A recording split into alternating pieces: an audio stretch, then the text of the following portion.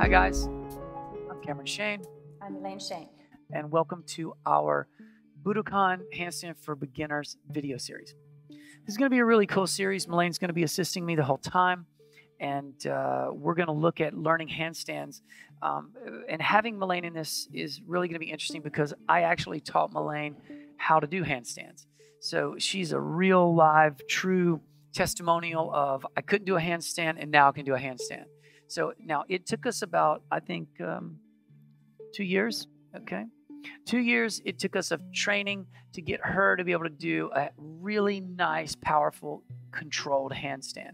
She could do variations of handstands throughout that process, but it really took us a while to get her to the handstand she now has, which is a very controlled, very competent handstand.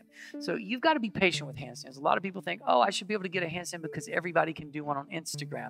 That's just not true. You have to build the strength. You have to build the mobility. You have to build the awareness. There's just a lot of layers to, learning this.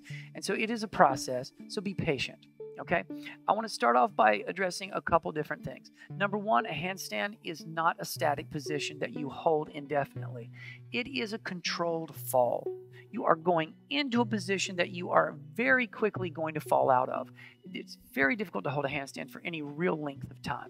You can literally stand for hours, but you cannot stand in a handstand for more than a certain amount of minutes. So it is just a difficult place to sort of be for any extended period of time, and everybody has that problem. So nobody's just hanging out in handstands.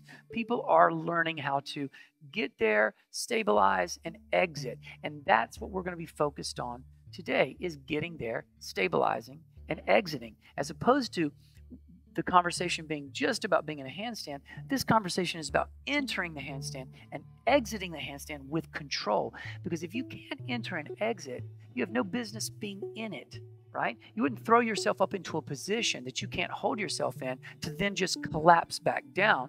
Oh, but you do. And that's how a lot of people learn handstands. So with Melayne, we really focused on controlling her entry and controlling her exit. And that's why she now has a great handstand. So let's get started.